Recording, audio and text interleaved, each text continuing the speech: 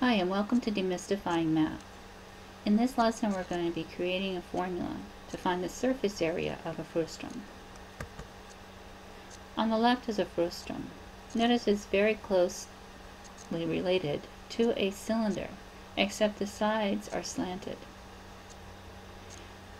On the right is a net of the frustum. In other words, what we've done is taken the frustum, sliced it down the center, and laid it flat. What we're going to be doing in this lesson is trying to find a formula for the surface area of the frustum. And we can do that by using isosceles trapezoids. On the left we have 4 trapezoids that are estimating the area of the frustum. As we increase the number of trapezoids, we will get a better estimate for the surface area of the frustum. Notice that as we increase the number of trapezoids, the height of the trapezoid comes closer to the slant height of the frustum. Remember that the height of a trapezoid is perpendicular to both bases of the trapezoid. The slant height of the frustum is not perpendicular to the both bases.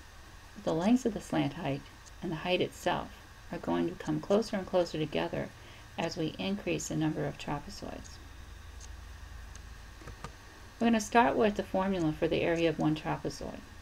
1/2 the height times the sum of the two bases. Since we have n trapezoids that form the frustum, we're going to multiply our formula by n. We also saw that as n goes to infinity, the height of the trapezoid approaches the slant height of the frustum. So in our formula we're going to replace height with slant height L.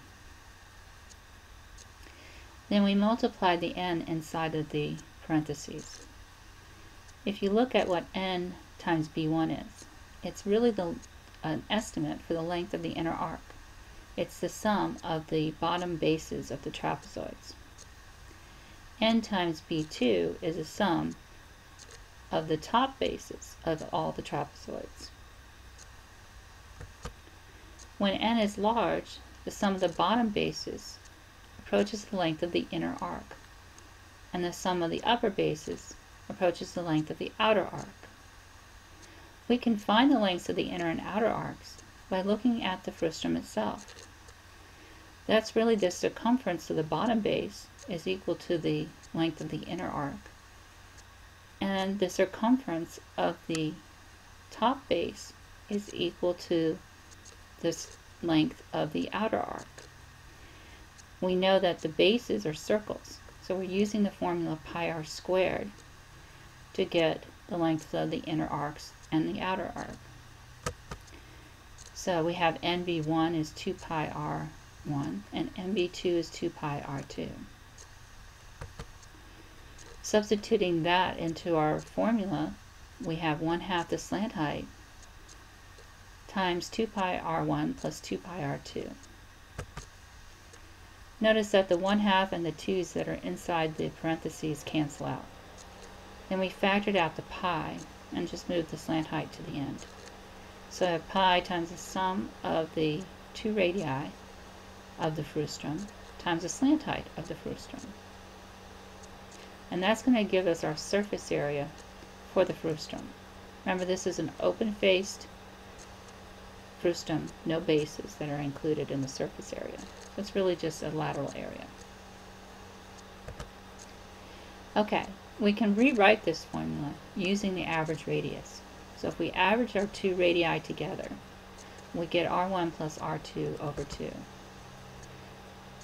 And then what I did was multiply that by 2, so that we're not changing our formula in any way. So we have 2 pi times r, where r represents the average radius, times L. So this gives us a formula for the surface area of a frustum, 2 pi r L. Remember, r is going to represent the average radius. Alright, so let's put this to use. Suppose that we had a frustum that had radii of length 4 and 8. That would mean that their average radii length would be 6, and the slant height is 7. So plugging into our formula for the surface area of the frustum, we have 2 pi times our average radius, which is 6, times 7, which gives us 84 centimeters squared. Thank you for tuning in for Demystifying Math. Please feel free to contact me at demystifyingmath@comcast.net.